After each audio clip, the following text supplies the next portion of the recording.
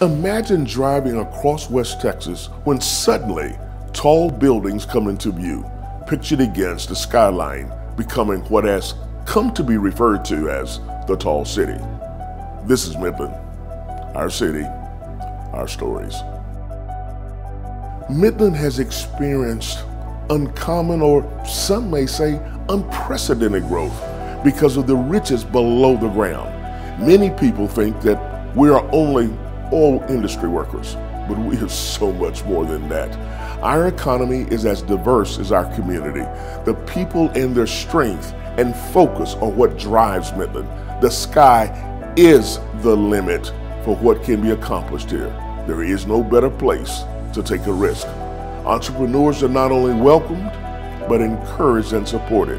The world's eye is on Midland as the financial and trade center for the vast Permian Basin, which has yielded growth in other areas: restaurants, shopping, parks, medical, live entertainment, the arts, making our wealth even stronger. With growth comes growing pains. Change takes grit and tenacity, much of which this city has. Let's listen.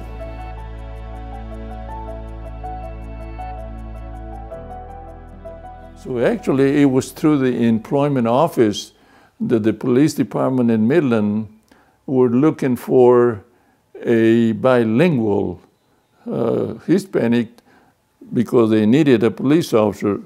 They had about 22 police officers, and they were all gringos, whites, whatever. And they didn't have any blacks. They had no Mexicans. So that's when they went through the employment office, and from here they went down the line and in South Texas. And I had a friend in the employment office, and that we knew each other. He said they're looking for a police officer that with experience, bilingual. I said, where? He said, in Midland, Texas. I said, where in the hell is Midland? And so he explained to me where Midland was, and here I am. There were some struggles, of course, being Hispanic and being disabled. I was very lucky that I could speak both languages. And I speak Espanol just like I speak English. And I speak it at home. And I'm very lucky that I can use it at work. Clients will come in and they don't speak English. So who gets called on sometimes? Me. In the office that I'm in right now, we have 4 ladies that can actually speak Spanish as well. So I'm no longer the only one. Well, when I came back to Midland, I ended up teaching at an elementary school in Midland, Washington Elementary. And Johnny was at the high school and I was at the elementary school.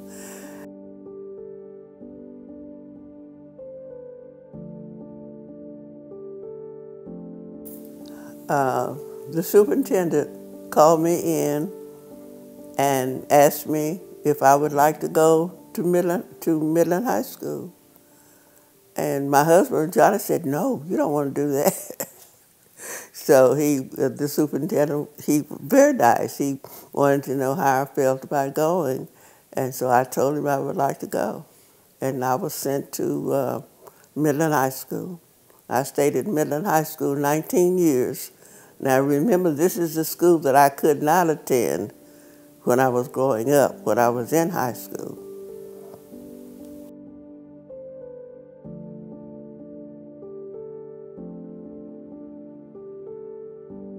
We came to Midland because we were looking to find work. And we were from East Texas, and there were very little work there after the harvest. And it was hard to manage with a family so big. So even though we raised our own crops and we had livestock, it was still hard to survive. And in Midland, we were told there were jobs and an abundance of jobs for people. And so not only did they have a late harvest, there were other jobs. My first experience at seeing discrimination against race as opposed to gender was when I was probably 4 or 5 years old, maybe 6, and a African-American couple kept the lawn at the neighbor's house. And I would go over and talk to them, and they were lovely people. They were just so much fun. And we'd talk about things, bugs or whatever was on the ground or whatever it was. And they had a Model Ford, Model T, I think it is, truck. I wanted to ride in that truck so badly, but they wouldn't do that. And they said, no, you know, you just can't, we can't give you a ride. I said, well, not, well, we just can't. So I went home to my mother and I said, well, they won't take me in that truck. It is so cute. I want to ride in that. And she said, well, then they won't do it. And I don't know why. My mother must have said something. I don't know. And I said, well, why not? As things move forward in oil and gas, I spent, maybe 3 years or so on the well service unit. I ended up being the supervisor on that unit, and after about 3 years, I moved on to, I got transferred to Midland at that time in 1979. I started out in 76, and 79 I got started. I was in Midland. I went to the Spurberry field as a lease operator. The very first people that I met when I first came to Midland were Celia and Felipe Morales. They were the chairs of the Mexican dinner, so that's how our friendship began. And from there, it just continued. Felipe kept asking me, you need to come and look at this one organization that we just started. I know you'll be real interested in it. And I was like, well, I don't know if I'm ready for that yet. So in the meantime, I became a Girl Scout leader there for St. Anne's.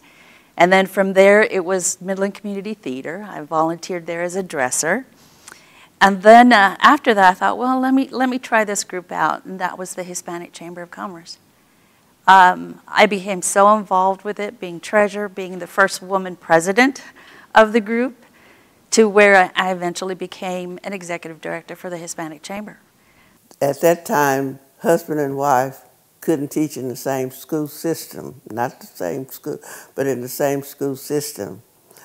So we went up and got married in April, just before the end of the school year. We met in September and we married in April before the school year ended.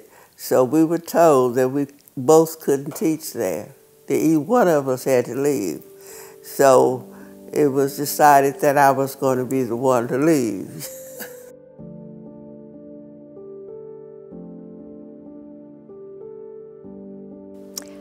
Yes, there were other African Americans employed in the laboratory. One I remember, Annie Laura Johnson.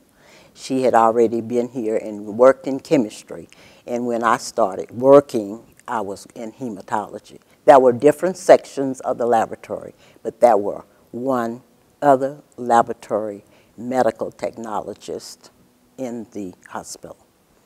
The black doctors in Midland when I started here in 1965 was Dr. Viola Coleman and Dr. Cooper, and I can't remember his first name. So there were 2 black doctors here. My husband was working at Tom's Pharmacy on North Lee Street. In fact, the address was 204 North Lee. He was hired by John and Helene Crawford, who owned the pharmacy, and that's where he worked, and he had started in November of 1963. In July 1968, the Crawfords wanted to sell, and my husband wanted to purchase the pharmacy, so that's what we did, and it was official before the end of July of 1968.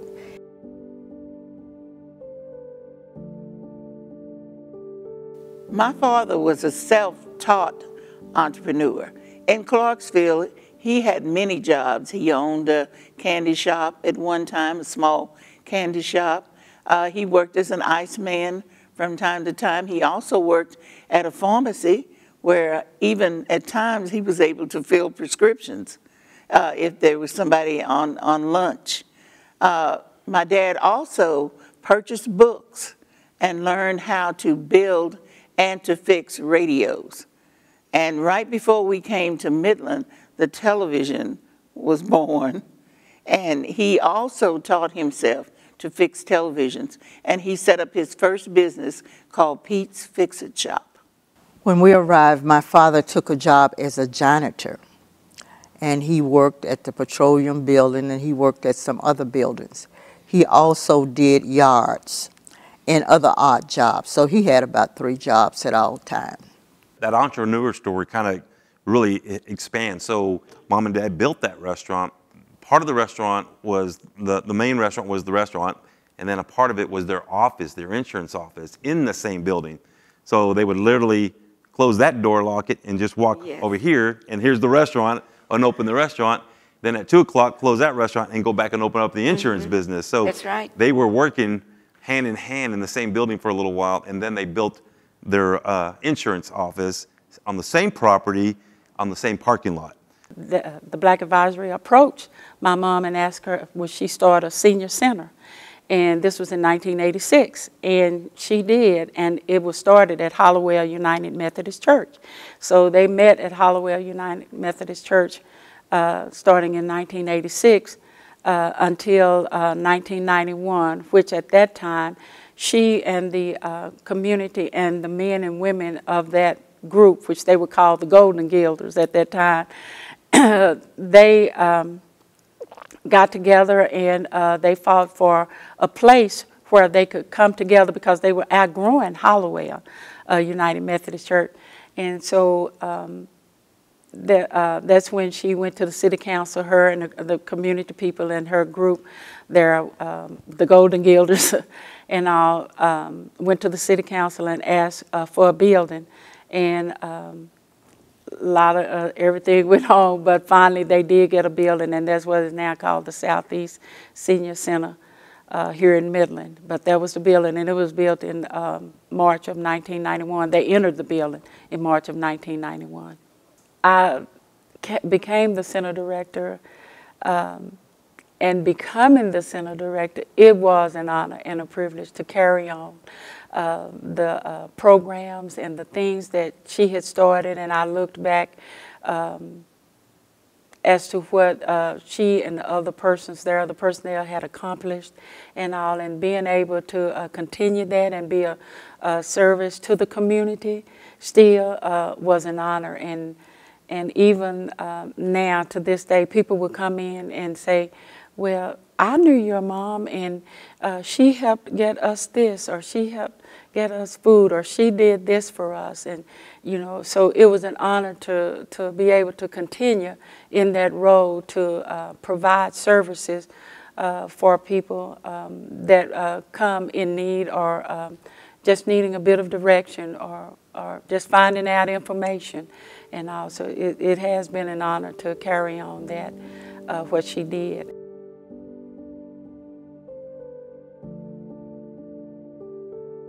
Well, it began in 1995, and it was just from a group of individuals or group of moms that wanted to preserve the culture of matachines, which is a different type of dancing. And it's different all over because it's different in New Mexico than what it is here in Texas. But they taught the children that, and they performed, and from that performance came the love and the idea of creating an organization that could continue that part. So they did. They went ahead and formed the Hispanic Cultural Center, and from there, our responsibility has been to go ahead and bring back the dance. And the dance that we do is through Mexico is very traditional. So it's something that the teacher itself will go ahead and not only teach the dance, not only teach what they're wearing or show what they're wearing and describe the costume, why they do the costume, but sometimes there's the faith part that you have to go ahead and explain as to why it was done this way and what was the meaning of each step. And you'd be surprised at the way you move your hands, the way you move your skirt, the way you move your feet, all is in conjunction with the actual history of the actual dance. When we started working on the trees, we realized that, you know, that's something special for them. That's unique and different. So that's the idea we came up with, coming up with the trees and having the students decorate the trees. The other thing was having them create their own altars. The parents loved this part because they were able to go ahead and show the students the food, the different kinds of flowers that are used, the different kind of breads that they're used for the altars, which no one really understood or realized that there were several special things and items you can put on that altar, that it's not just items that you think you want to go ahead and put on there. So it had to have meaning, it had to have cause. So when we realized that, yeah, we hit something here, we realized that this is something the students really love, we decided to continue keeping it.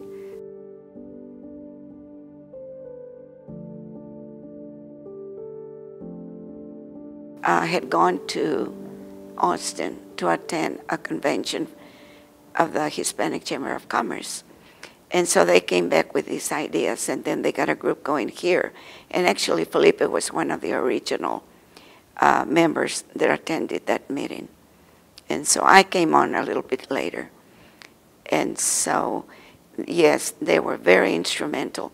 Not only Felipe, but several other Hispanic business people in Midland. And I think what we began to identify at that time was that the minorities, Hispanics and African Americans, were now becoming business owners or becoming very active in the business community, and saw a need for a chamber of commerce that would help the minority business owners or operators. And so with that Hispanic Chamber of Commerce really took off, serving the community problem. Even though it was meant for the whole community, you saw it serving a lot of the East Side community. And it was very, again, engaging to see all of these young entrepreneurs, because they were really young, starting the Hispanic Chamber, coming to fruition again. Yes. So after moving back, I was always interested in gardening. And before I moved back, my brother had talked me into buying this 2.5 acres that was near him. He had 2.5 acres. And the other 2.5 was up for sale, and he asked me and my husband, said, why don't you all buy the land? I would like for a family to be close to me. And we bought that 2.5 acres while we were still in Chicago. So after coming back, you know, we'd go out there and look at it. And finally we decided that we would start a garden. It took a lot of work, and my brother would plow the land up, and we would invite family to come out and help. And after doing that a couple of years, we decided to build a house out there because, you know, we would just be out there for hours, and we didn't have any, as they say, facilities out there. And so we built the garden house, and we made it a place that family could come and celebrate holidays, birthdays, and also come and garden. And we have family coming on Good Friday. We have family coming from Waco, Houston, Fort Worth, Dallas, Lubbock, Abilene. They come and help us plant. And then in October, the weekend before Halloween, they come back for harvest. And so everybody helps digging sweet potatoes, picking peas, greens, digging carrots, and they take whatever they want. And whatever is left, we usually give it to people in the community. So when I went over to interview, then they said, well, you have to have license to sell. But what we're going to do is we'll work with you until you get it. So we'll hire you as a secretary, and we'll pay you weekly. And when you study and take the test, when you pass it, well, then you can sell real estate.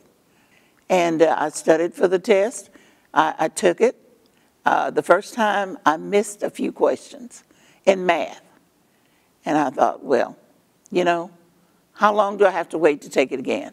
And they said, you don't have to wait very long. I think it was 2 or 3 months. So I went back over to Carver, and I told Mr. Taylor, I said, I need a math tutor because there's some things that I missed on the test, and I need to study for that. So there was Mr. Nesby was there, and he said, well, let me talk with Mr. Nesby. So Mr. Nesby had me come to Carver after hours, and we went over all of the math. And then my memory came back because I'd been out of school maybe a couple of years. And when I took the test again, I don't think I missed anything on that test. I passed it in flying colors.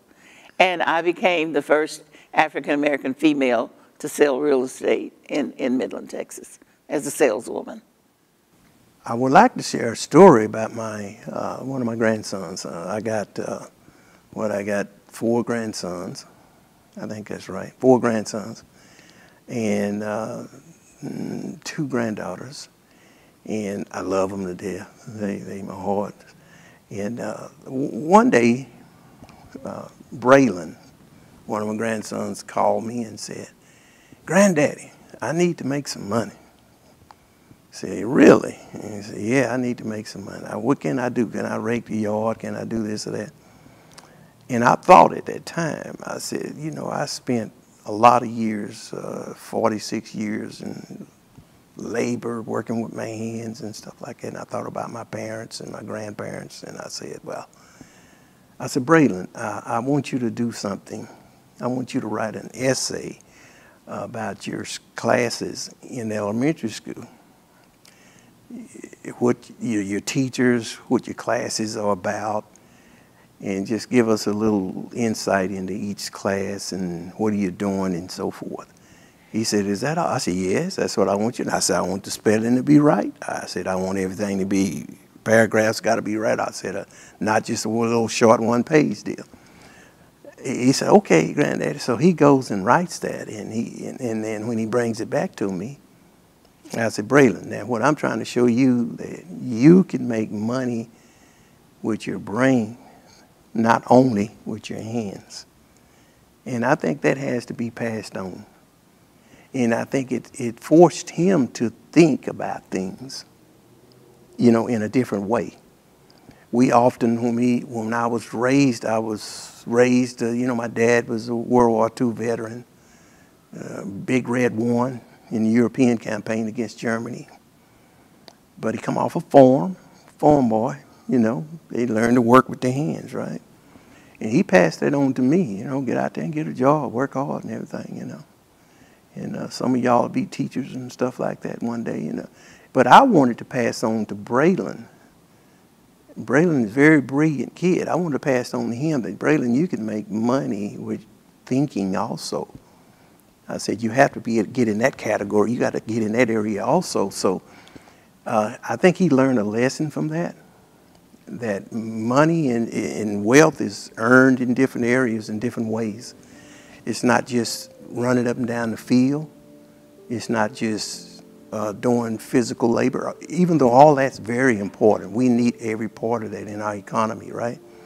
But I tried to teach him that that was important, to think, and you can make money also.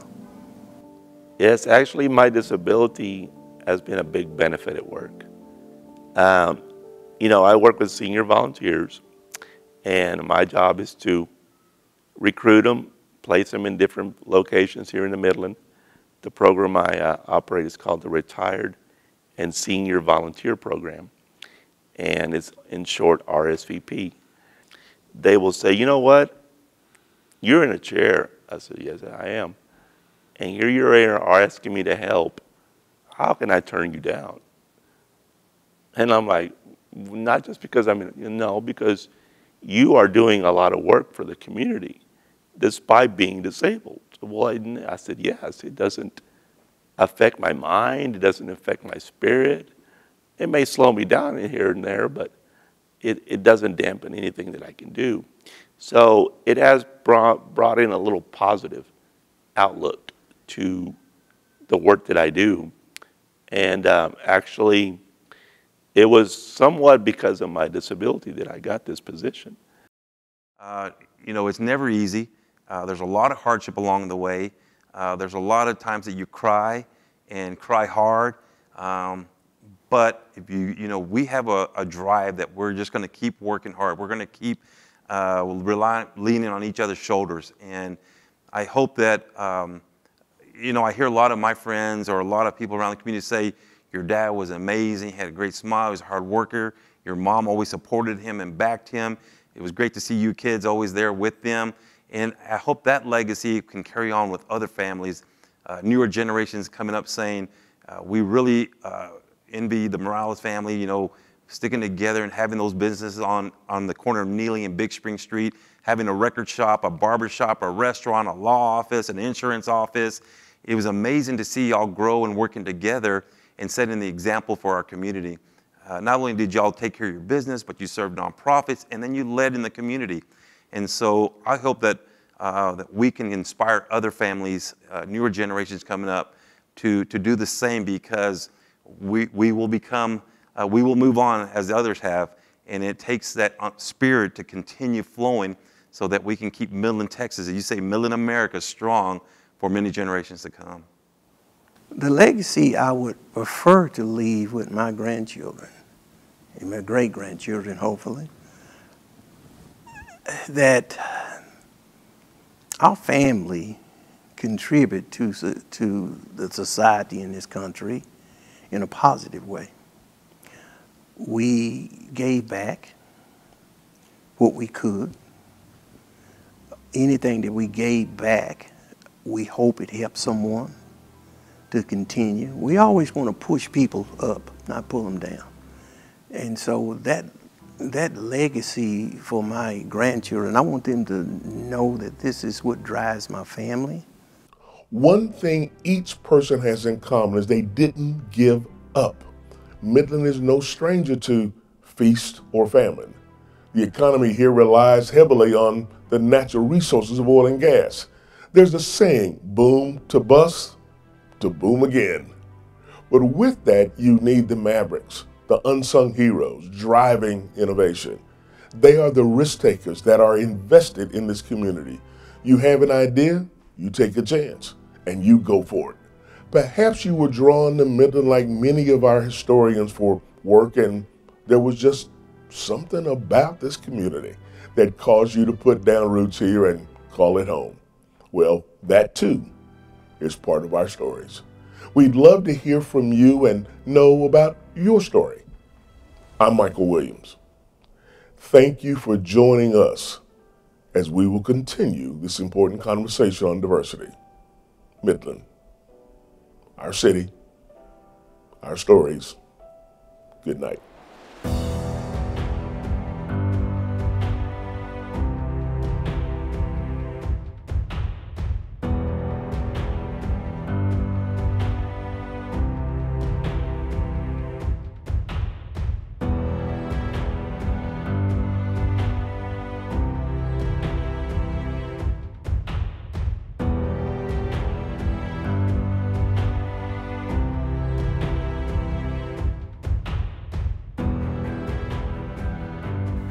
The best thing that I've done in Midland, America, as Ms. Roseberry says it, is Juneteenth. Juneteenth is the pinnacle of what Midland really is. It's a fun time, right? But behind that fun, it's also an organization and people coming together on one accord and pushing out the best possible events for everyone to enjoy.